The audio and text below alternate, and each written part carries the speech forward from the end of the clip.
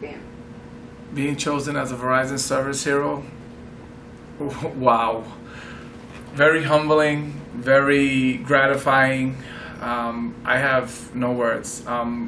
Still flabbergasted to be chosen as a person who not only values their job but values on how he treats customers is very, very, very important to me. And to see that my peers and that my leadership have the faith and the know-all to realize that I treat my customers better than how I want to be treated, and fully understand that I appreciate them and honor me with such a prestigious award and be chosen as the 8th member of the Service Hero group is totally, totally gratifying.